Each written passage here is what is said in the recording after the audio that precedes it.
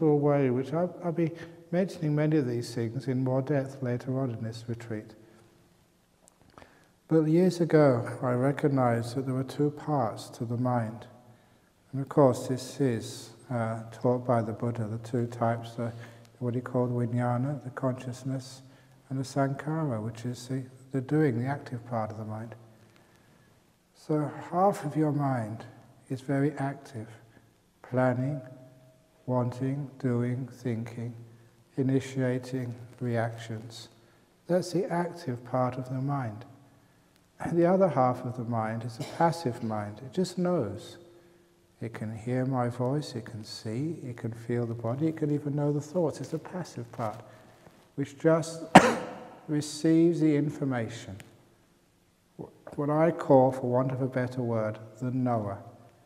And the active mind I call the doer.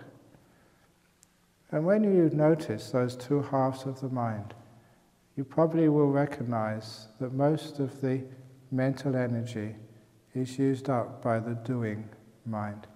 Always active, always thinking, always going somewhere, always something more to do, always consumed by so much business.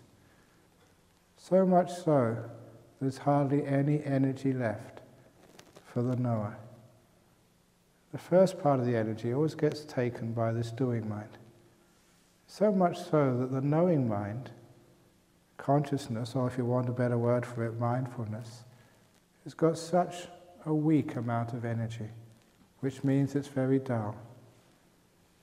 So a lot of times people think they're aware, but they're not. They're living in a cloud. It's not enough power to it. Just like those old flashlights I used to have years ago in Thailand. The batteries were so dead, you could hardly see with them.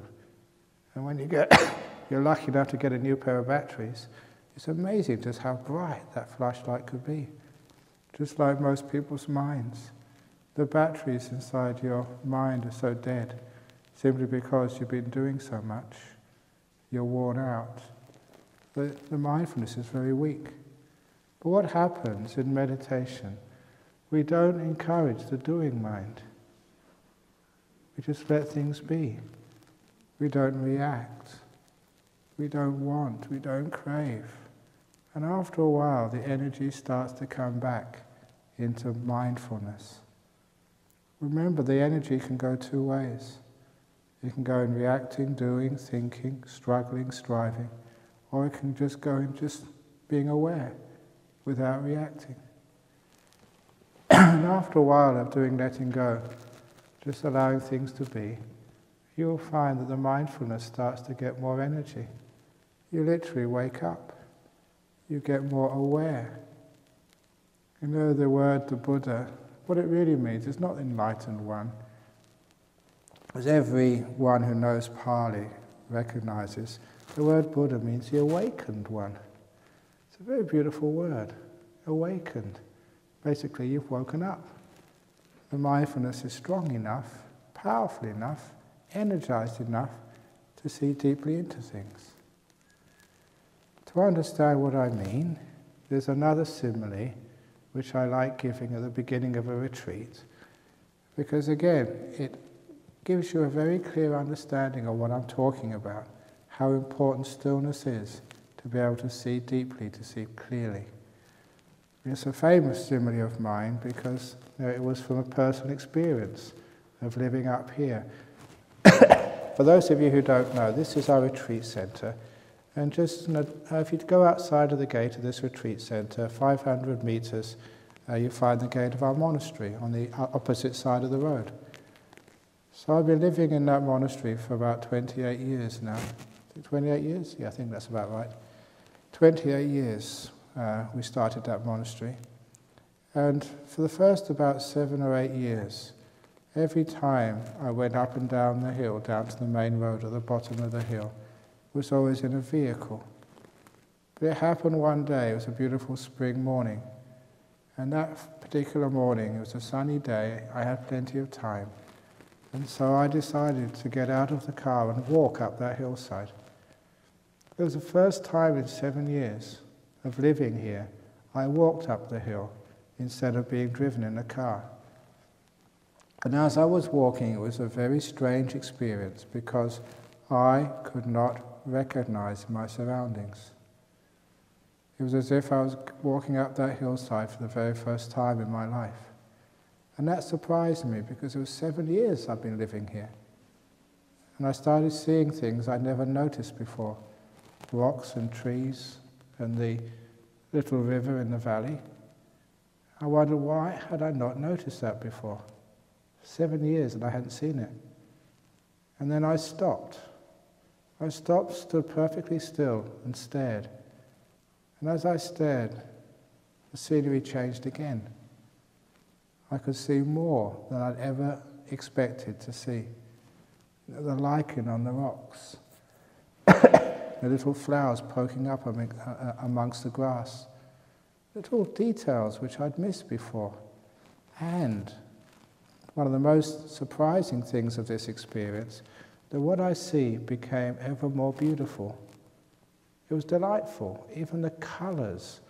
Just the ordinary grass, the green of the grass, was so many different shades of green. Some of it was brilliant. And the whole thing looked so delightful.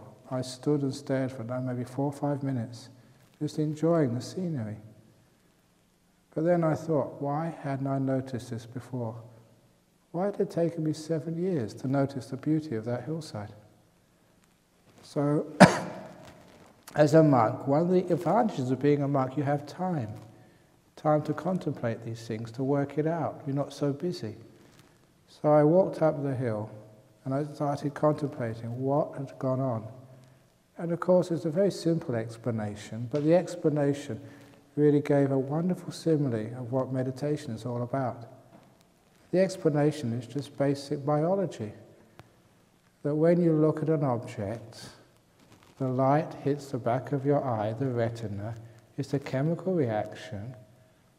The problem is, if you look through the window of a car, which is speeding, one image forms on the back of your eye, but it doesn't fully form. Because another image comes out, dislodges the first, and another image, and a third image, a fourth image, a fifth images. The images come so fast that no one is fully formed. And the detail is just smudged out. Just like those days, I remember at school, we would develop our own photographs in the science lesson. If any of you have ever developed a photograph, you see the photographic paper, and you see as a chemical reaction happens, the image appears out of that piece of photographic paper. It takes a while. First just little shapes, and then you can work out sort of figures, and the colours become richer and richer as the chemical reaction sort of proceeds. You have to wait for, a couple of minutes, 3 or 4 minutes sometimes, for the reaction to fully complete, so the colours are fully formed. And that's very similar, similar to what happens in your eye. So what was happening? Looking through the window of a car, even the colours weren't fully formed. They were washed out pastel colours. But when I got out of the car and walked, my eye had more time to see. So not only did I see more detail, but the colours were richer. But when I stopped and stood perfectly still, only then could the image fully form. And you could see what was really out there. And not only that, the colours had time to really be full and rich.